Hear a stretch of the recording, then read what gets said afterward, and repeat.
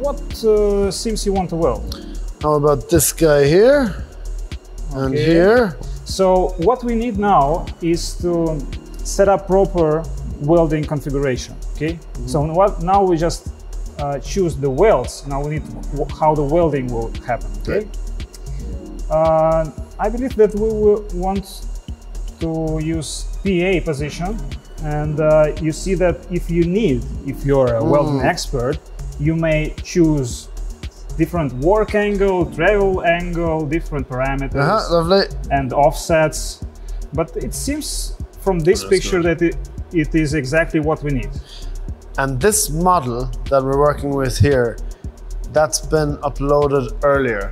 Yes, yes. So it should be prepared by someone. Usually in the production, you have these 3D models already.